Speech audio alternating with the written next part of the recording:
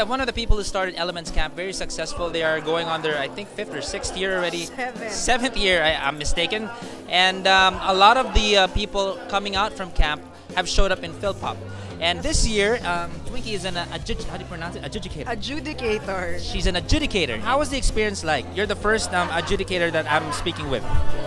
Well, I was invited to be an adjudicator for the first 2 phases. So the first day, apparently Mr. C told us was the first time they had the same group of people to listen to all the 1,688 songs, which in the past they would divide into 2 groups listening to 750 each. So we listened to 750 each day. It's no joke. So now a lot of people have been saying their favorites based on the snippets, and of course as with what you have heard. Is there a particular favorite that caught your heart and your eye or your ears? Well, you know what? I was only a judge in the first 2 phases. I have not heard the entire song.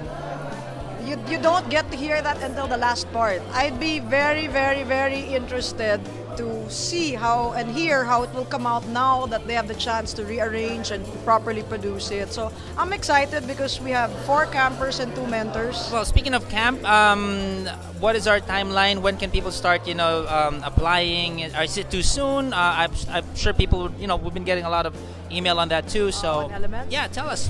Elements Camp is always held in November, and the opening for application is always July 1 till August 31.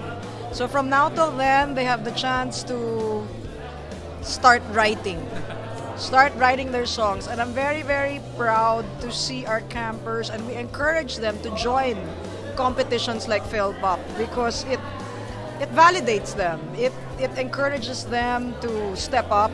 It gives them an experience beyond camp to work with real professionals. And so it's exciting for them, and we're excited for them. Of course, I'm rooting for our guys. And of course, that's Ramiro, Keiko, Joanne, the Guico twins, Mike Villegas, Jazz. They're all connected to us in the Elements family. And so I'm very, very excited, and more power to them. And let's see how things will turn out. All right, thank you so much. That's Twinky Lagdameo, folks.